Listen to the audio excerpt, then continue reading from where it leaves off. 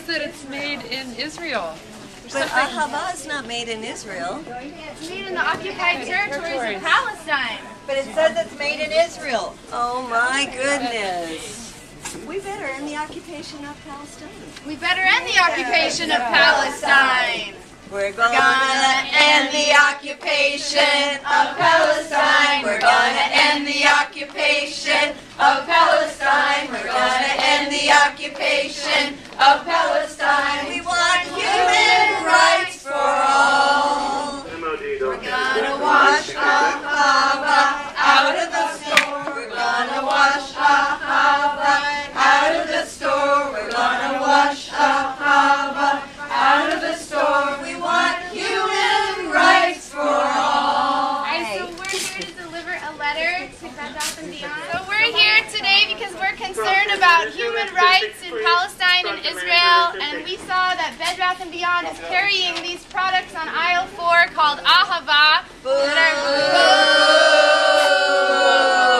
And Ahava means love in Hebrew, but there's no love in occupation. And Ahava is produced in the occupied West Bank, and it breaks international law by manufacturing in the occupied territories. So we want to let everyone at Bed Bath & Beyond know, please don't buy Ahava.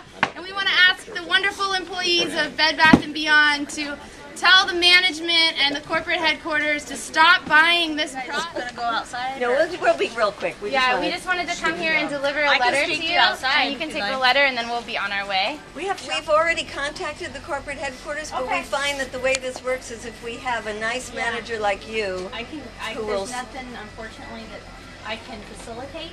Well, if you would tell them that we were here today and that we were delivering this message, and you just want to help push it up the conveyor. I'll let them know you were here today. Thank you for meeting with us. Thank you very much for meeting with us, Lisa. Free, free Palestine, don't buy Ahava. Free, free Palestine, don't buy Ahava.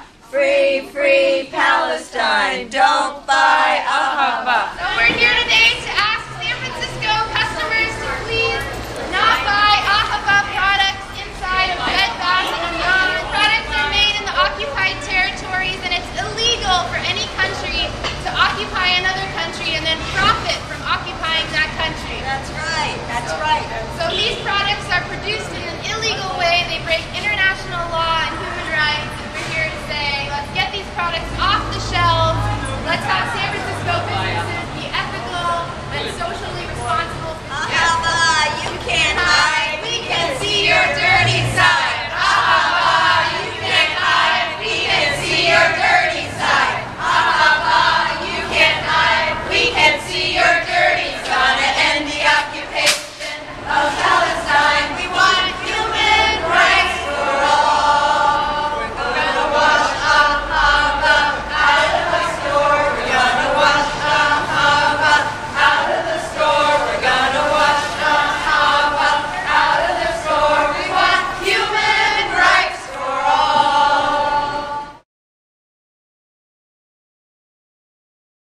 Trader Joe's is carrying some of these Israeli products that human rights groups all over the world are boycotting because we want to see real peace talks. We want to see Palestine liberated.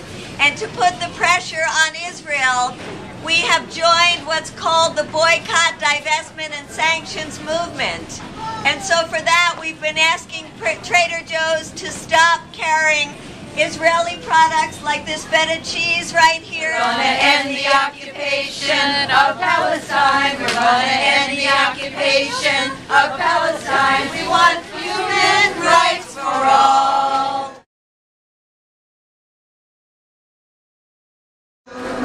Wear your hair just for me, girl.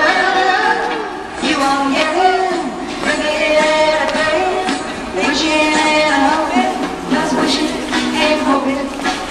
Boycott the occupation products today. Boycott the occupation products today. Boycott the occupation products and show them that you care.